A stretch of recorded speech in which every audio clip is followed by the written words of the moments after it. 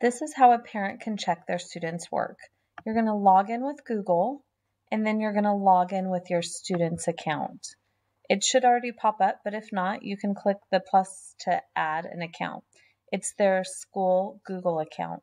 You're going to go to the far bars at the top left, the 3, and then you're going to go to where it says My Work. It looks like a little space over there. My Work.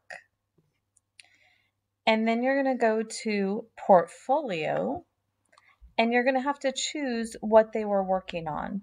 So this one pops up with harnessing energy, and he is in 8th grade, so this is correct.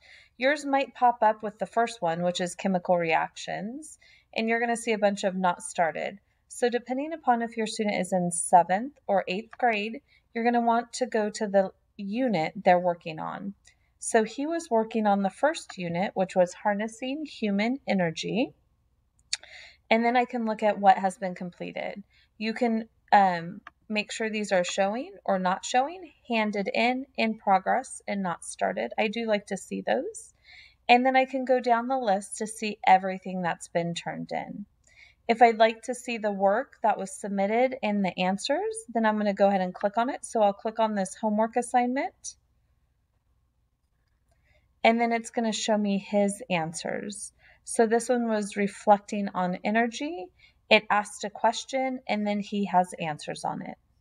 When I'm done with that, I just need to click the X, and it will take me back to my harnessing energy, and I could look at another assignment, another homework assignment, another warm-up assignment, and that will give me a preview into what the student has been typing and learning, so you could talk about and discuss that with your student.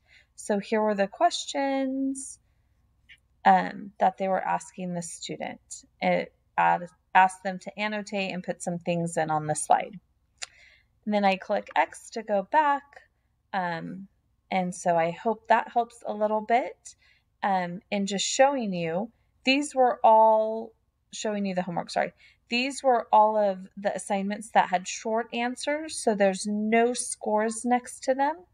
If he had done an assignment where it was multiple choice, the test questions will be, then they will have scores next to them. But no scores if they're short answer assignments. All right, hopefully that helped.